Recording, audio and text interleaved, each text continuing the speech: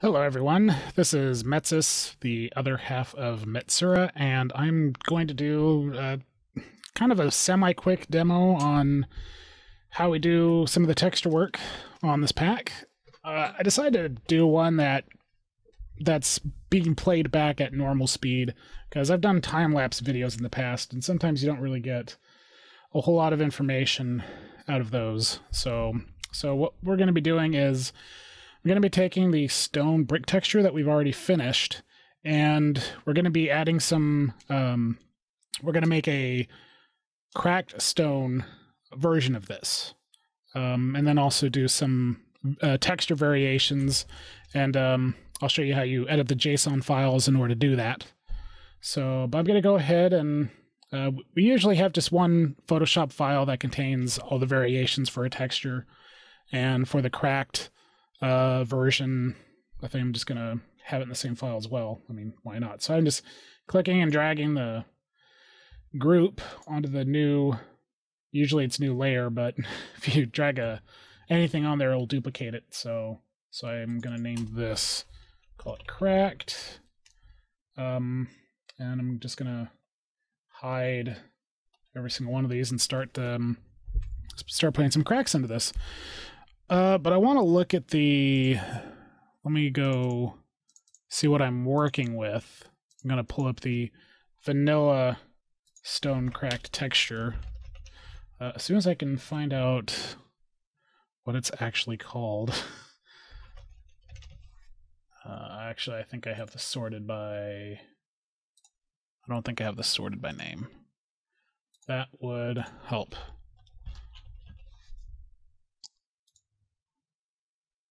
So we got stone brick cracked. Okay, so here's what we got. Here's what we're working with. I'm gonna put this on my other screen, so you won't be able to see it. Sorry, but just to say that I have that on the other screen, so I can kind of look at it, reference. Usually on the other screen, I have other stuff for reference. You know, images off of Google and things like that. So, but what I usually do is, just so I can make sure everything's sharp and not blurry, I will just use the pencil tool, like this. So, I mean, yeah, granted, you don't get any anti-aliasing out of it, but if you turn the opacity down and then just kind of do several strokes over the same spot, the random variation in your hand actually gets that anti-aliased effect down there. So, but at least this way I can, like, really control it. If I was going to do it with just the normal brush, everything is just going to seem a little bit too soft. I can't get, like, I'm trying to paint, 1 pixel. So it just gets really hard even when you're trying to paint 1 pixel. You just can't quite. Sometimes your cursor will be halfway in between, and you get 2 pixels popping up, or 4. It's just, yeah. I just use the pencil tool. It makes stuff like that a lot easier. So that's why I use the pencil tool. There we go. All right, so I want to add some cracks into this. So I'm going to go ahead and start painting just kind of dark on it. What I'm actually going to do is I'm just going to add a 3rd layer, because I don't know if we're going to change this texture at all, but it would be kind of nice to have the cracked layer on top be separate in case we want to kind of change it. So right now I'm just adding where the crevices are going to be. I'm going to press 4 on my keyboard so I can change the opacity, because I don't want to use quite so many strokes. So I'm just kind of looking at the vanilla texture to paint this in. So kind of the big thing is you never want to paint on the edge, because as soon as you paint on the edge, then when you can see you get a crease. That only works when I flatten the whole thing down. So, but suffice it to say, to do this, I'm not going to paint anywhere on the edges, because as soon as I start painting on the edges here, then that's going to create a crease when this transitions into a non-cracked texture, right? So, but yeah, that's kind of the rule number 1 when you're drawing textures is don't paint on the edge. So I'm just going to add some cracks to this. Try to make it as much like, vanilla as possible, as far as the design is concerned. This is kind of creating an implied tangent. The crack actually wouldn't follow. Well, I don't know, maybe it would. But I'm going to say, what am I thinking? I can just erase it. Because it's on a different layer. Yeah. So I'm just going to make the decision that, I don't want that to kind of flow into each other because they're not the same blocks, right? So, okay, so now I've got the texture to kind of match the crack design on vanilla. So I'm just going to make any other little adjustments to the crack patterns to make it, kind of more natural, because cracks kind of branch out like trees. They just kind of grow. So I'm going to add some of that. Again, trying to avoid creating an implied tangent here. Okay, so now I'm going to darken up just the parts where it's going to be the thickest, because the cracks grow, so I kind of want to have one side be thicker than the others. So maybe this will be the thickest part of the crack.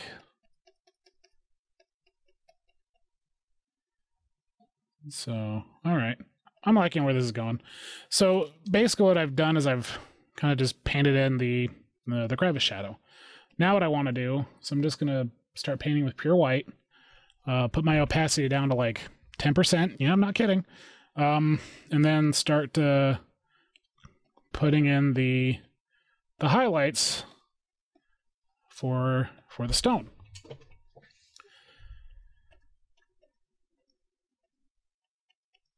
Like, nope, that there wouldn't be light on that side. It's my mistake. You got to be really conscious as far as what the 3D form is doing when you're painting it. So, because otherwise you'll just start getting stuff that just doesn't look realistic, or it seems like it's a bump when it should be a crack, sort of a thing. So, but I mean, it's pretty much this way in Minecraft, but universally we got the light source coming in from this way, right? So, which kind of makes it easy when we're painting, but it's just something we gotta always keep aware of. So basically what that means is that this angle would be catching a lot of light because it's pointing right up against the light source, whereas, this probably wouldn't so much. Actually, that, I gotta delete that. Yeah, because this wouldn't really be catching a whole lot of light because it's kind of at an angle. So, but I think so far so good.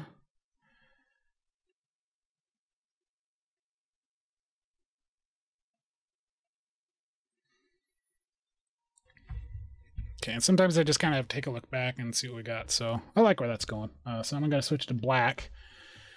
See if maybe I can darken up the opposite side, but I don't want to overdo it because I already know if I start darkening the other side, then everything will just start kind of looking soft. So because the crevice shadow could already be kind of interpreted as a surface facing away from the light source. I think this is actually pretty good. I don't know if I want to... Probably don't want to overwork this. I think that's good. So what I'm going to do, before I start creating any other variations, is I'm going to save the file, and then I'm going to save as.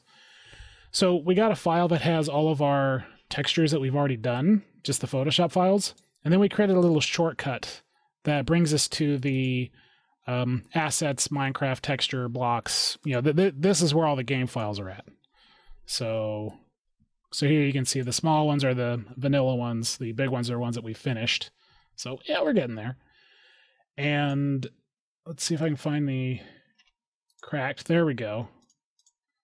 So I'm going to save. Yes, I want to replace. So these settings are fine. And then I'm going to load up Minecraft. Options, resource pack, remove it, add it again, click done, and that forces it to reload. And there's the texture in there. So yeah, it looks pretty good. I don't think I would really change too much. I think some of the cracks might be a little overdoing it. Maybe I want to have some bricks or some part of the bricks missing. I think that actually might be kind of cool. So what I'll do is I'll start adding some variations. And let me show you how to do that with a JSON. So if you go to, in your resource pack, when you have assets, Minecraft, so there's two parts. The first part is your block states. And then the second part is your model. So we want to go into block states first. We want to find the cracked stone block state, and no, it's not always the same as the texture name. So stone brick, actually it might be under stone brick. No, it's not under stone brick. Well, worst comes to worst, you can always just search for cracked. There we go. Okay, so it looks like we actually, this is good to know, we got two. So it starts with cracked. Okay, that's good to know. Cracked. Okay, so we got two different block states. We got the monster egg, which I'm assuming is when you're in a stronghold. I guess that's what they call it. When you crack open a brick and then out comes silverfish. That's what this is. So we want to have random versions of that too. Or maybe we don't. I mean, if we wanted to, we could probably have a separate model that has little eyeballs poking out through the cracks, and it's like, oh, that's silverfish, don't hit it. Of course, that would change the gameplay, but that, I don't know, maybe that'll be a feature some people will want. Have a completely different texture for silverfish spawn blocks. So, but for now, we'll just open up this one. All right, so variants, it's only referencing one model, and what we want to do is we want to start adding some extra variants. So just before this little squiggly bracket, before the word model, we're going to add a open square bracket. We're going to put that on the new line. And just so we don't forget, we're going to close the bracket. And then all we got to do is just copy and paste this, paste, paste, paste, and then make sure you add a comma after all these lines except for the last one. Because if you don't do this, then you're going to start seeing some broken textures. So, and then I'm going to say, all right, we want this to be model 2 and then model 3. Actually, I think I only want to do 3 variations for now, so I'm just going to delete this last line. So we can always add more later. I'm going to save that. Now, what happens is, because this is now referencing models that don't exist, if we go back and reload our texture pack, you'll find that nothing has changed. Okay, that's weird. Hold on a sec. Cracked stone brick. And that's the model. Actually, did I make these already? Well, that's maybe kind of funny. It could also be the very strange possibility that no random ones have spawned. No. I might have actually made these already. Well, let's take a look. All right, so that's in our block states. Let's go over to our models folder. So we got our stone brick cracked. Here's our file here. Actually, I think with block states... Okay, yeah, I remember what goes on. If it can't find a model, then it just won't load it. It won't even bother. But if you have a model file that's referencing an image that won't exist, then it breaks. So, all right, so I'm going to take this file and I'm just going to copy it. I'm just going to paste it a few times. So Windows is going to add a copy and then a copy 2.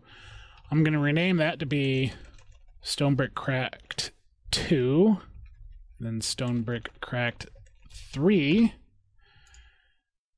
and then open these up, and then I'm going to add a 2 at the end of that file name. So this is in the model file. That's when we start referencing the texture name. So I'm going to save that. Then open that one. Add a 3 onto that, and then save it.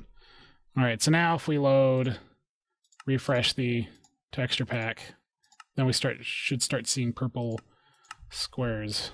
Or not. What the heck?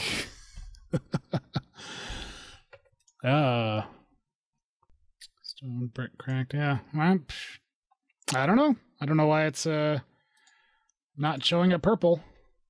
Because it should be. Anyways, all right, let's start painting some of the other variations. So basically I'm just going to redo those steps. Pick black. I'm gonna bring this back up to like 20 or something. So this one, maybe this will have like a lot less, cracks in it. Maybe we got a part right here that's got a big giant crack. And we can make this part missing if we want to. Just have it completely gone. So there we go. Make the underside of it darker. So we got that shadow thing going.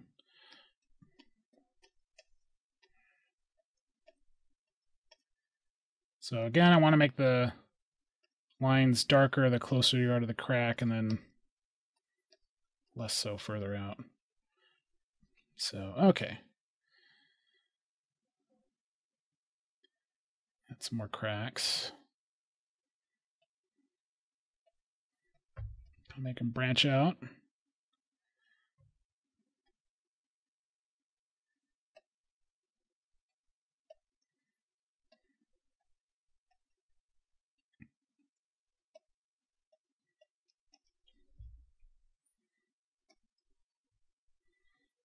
Okay, and that thing will be good for that one. So let's add some light. So you can see how some of these textures can actually not take a whole lot of time.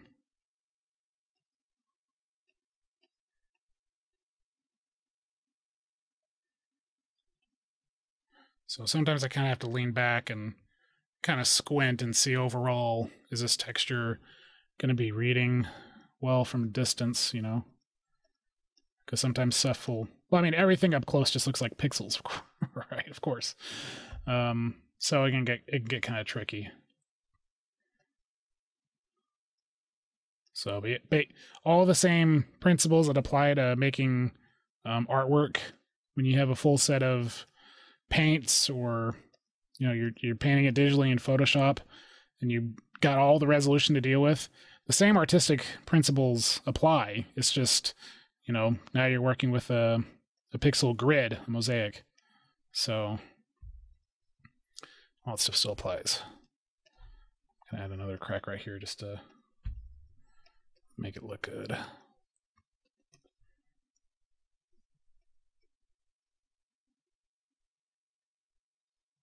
All right, I think that's adequate, and then I'll just move on to the next one.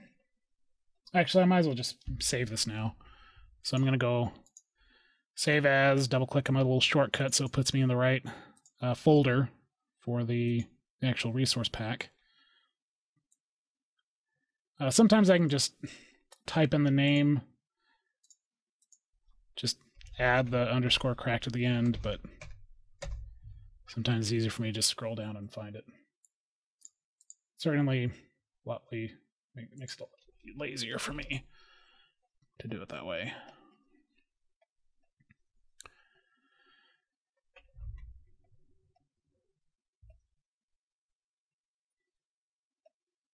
So I can do as many random variations as I want, but usually we stop at 5. 3 is a pretty good number, but you can still see some repeating patterns.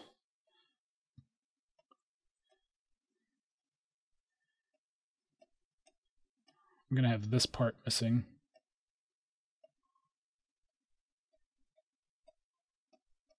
And of course I darken it up here.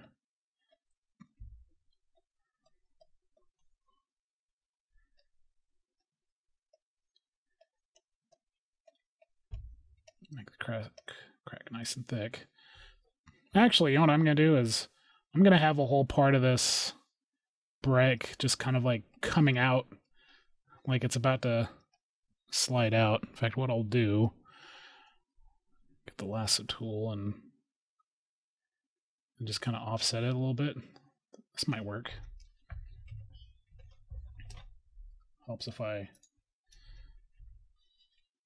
Yeah, we'll see how that works. This might be cool.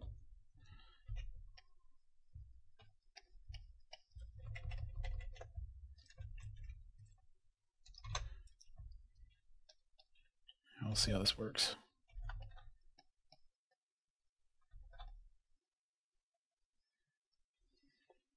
So what this means is that I'm going to have a lot of light being cut here. Should have brought my opacity down before I started painting. I usually try not to do too many strokes at the same time. I mean, the fewer number of strokes, the better. But start painting on that top layer. But for this, I think I'm okay.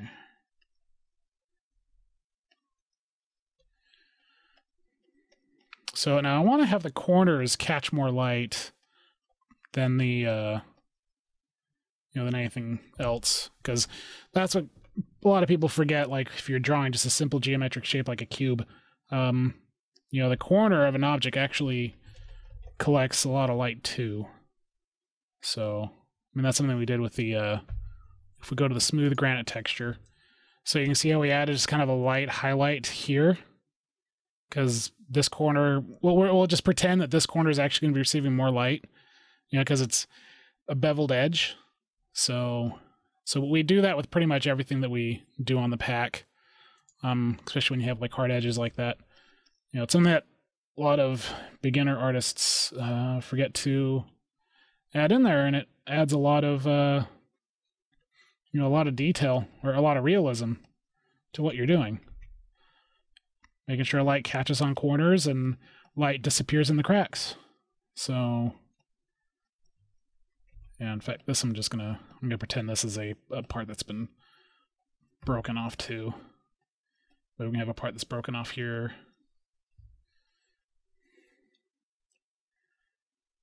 Maybe have some cracks.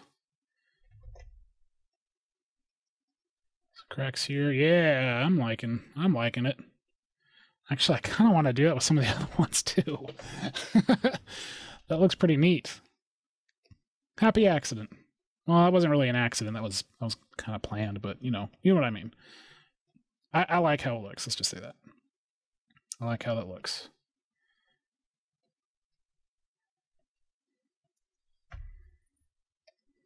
Okay, but I don't want to add too much detail to this.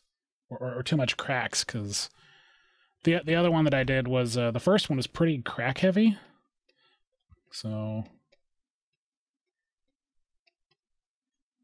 again, trying to figure out which side of the shape is going to be catching the most light. That's why, like on these corners, I make it lighter. So all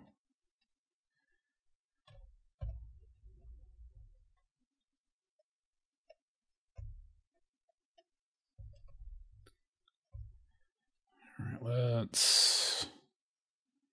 Yeah, I don't want to do too much here.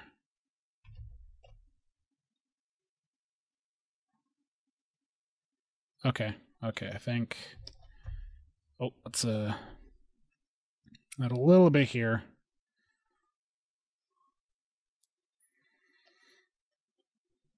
Slighten that up just a little bit. Wrong side. There we go. All right. Cool. So I think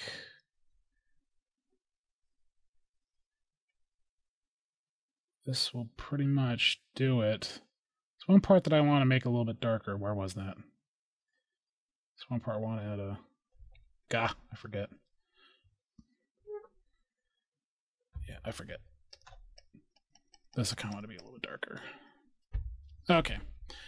All right, so now let me go back to one of these previous ones and Yeah, I want these to pop a little bit more. Maybe I could do that to the first one. Maybe I can make these kind of pop out, have a more 3D, of a 3D effect around it. Because that one, it looks like it's coming out, so that's pretty cool. So maybe I'll do that with just maybe this segment right here. Make it look like it's kind of coming out.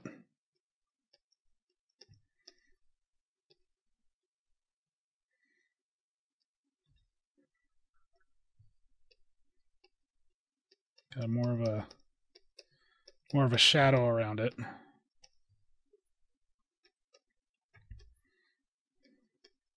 Make it look like this is really... Yeah, that helps. Okay. All right, so now, because I updated the original, so file save as, do this whole rigmarole. So that's the first one. And then this one is the second one.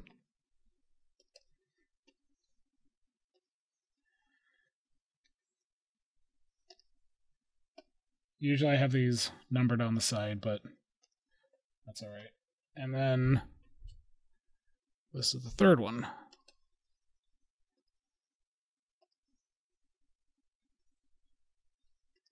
I don't have one for this yet, so I gotta rename it. Okay, so now go back into the Minecraft, reload the pack, cross our fingers and hope we see variations. We do not see any variations, so something in my JSON file is wrong, and it also explains why it didn't look broken before. So much for that little thing right there. Wonder if these are just referenced wrong. Let's see.